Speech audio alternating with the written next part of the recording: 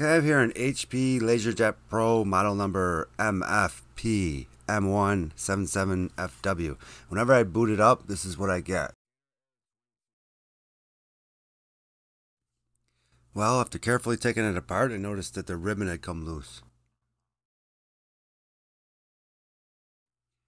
This caused it to hang up on the little ribbon. If you look right over here on the track, you can see the little ribbon right here actually was just about out. So I pulled it out and I inspected it and pushed it back in. Well, let's see what happens. Hopefully we got it. Well, it seems to be still intact. I hope it's not broken or anything.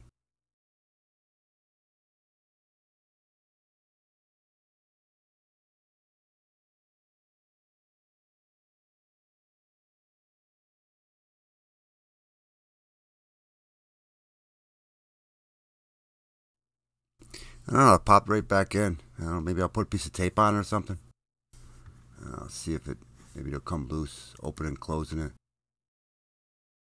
It's not moving at all. Yeah, maybe a piece of tape, maybe even some little dab of hot glue. Alright, let's try it out, see how it works. Before, when you plugged in, I get nothing. It never moved.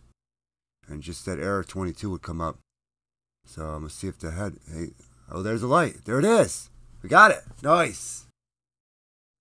Alright. Another fix.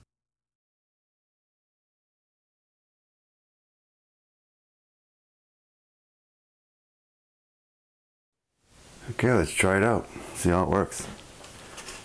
I'm going to take a piece of paper. This.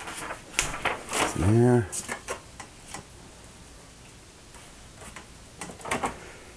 Copy. Black and white.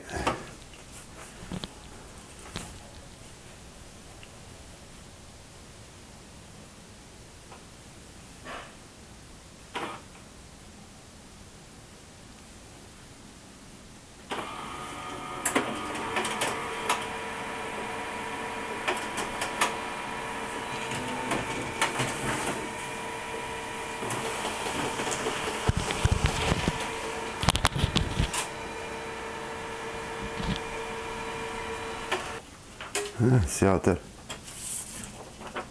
Nice. There it is.